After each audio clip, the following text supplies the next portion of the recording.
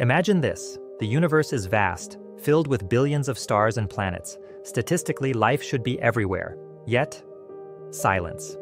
This mystery is known as the Fermi Paradox. If life is so common, why haven't we found it? One unsettling idea may hold the answer: the Great Filter. It's the theory that at some stage, intelligent civilizations almost always fail. Maybe life is incredibly rare to begin with, or perhaps civilizations destroy themselves before mastering interstellar travel through war, resource collapse, or technologies they can't control. If that's true, two possibilities remain. Either humanity has already passed the Great Filter, making us extraordinary survivors, or the filter lies ahead of us, meaning our greatest challenges, maybe even extinction, are still to come. The thought is chilling.